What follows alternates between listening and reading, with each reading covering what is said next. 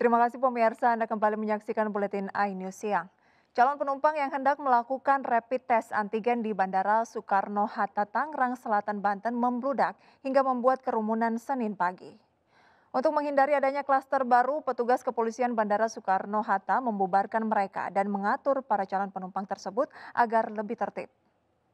Yang terbaik untuk hari ini saja. Koordinasi dengan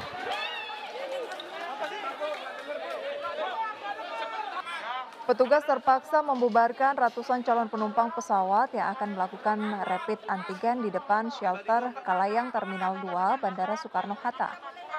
Petugas selanjutnya mengatur para calon penumpang ini agar lebih tertib.